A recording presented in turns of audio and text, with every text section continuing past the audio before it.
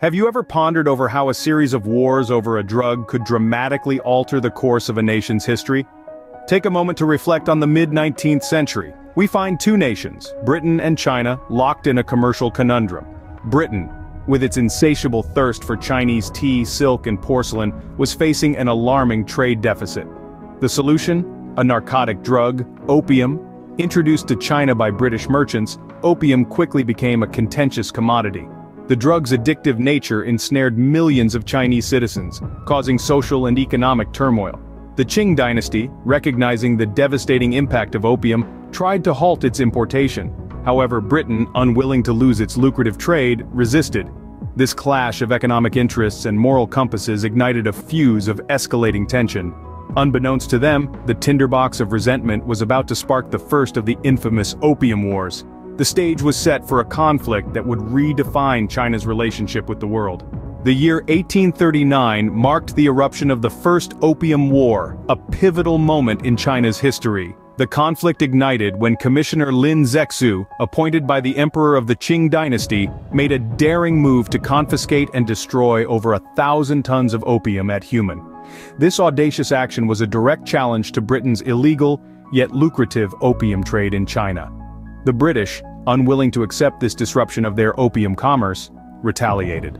The Royal Navy, with its advanced steam-powered gunboats, launched a series of attacks on China's coastal and riverine cities. The Chinese, with their traditional war junks and fortresses, found themselves ill-prepared to counter this formidable naval power. The war raged on for 3 grueling years, with the British forces inflicting heavy losses on the Chinese.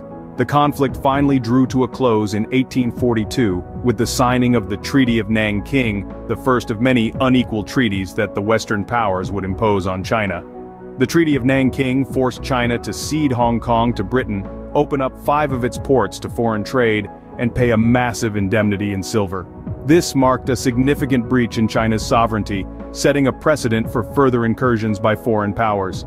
The conclusion of the First Opium War saw China's sovereignty severely compromised, but the conflict was far from over. In 1856, the embers of conflict reignited, marking the onset of the Second Opium War. The fuse to this explosive chapter was lit by the Arrow incident, a confrontation involving a Chinese-owned but British-registered ship, named the Arrow. The Chinese authorities seized the Arrow, accusing it of piracy and smuggling. The British, however, claimed this as a violation of the Treaty of Nanking, which had ended the First Opium War 14 years prior. This spark quickly set off an escalating series of skirmishes and battles. The British and French, united in their cause, launched a joint campaign against China. The fighting was fierce and brutal, with the invaders employing a mix of naval and ground forces. The climax of this conflict came with the signing of the Treaty of Tientsin in 1858. This treaty opened up more Chinese ports to foreign trade, allowed foreign embassies in Beijing, and legalized the opium trade.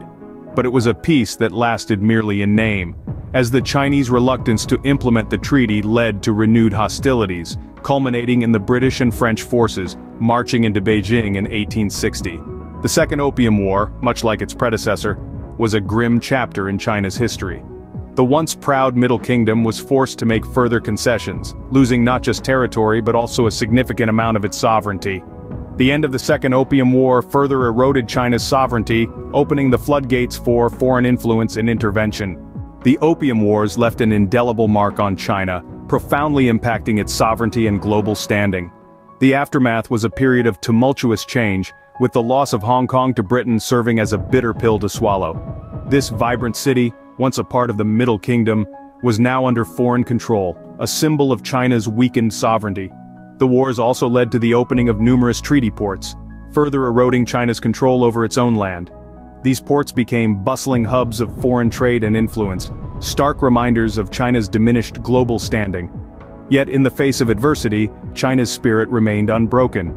The lasting impact of the Opium Wars has served as a catalyst for China's relentless pursuit of national rejuvenation.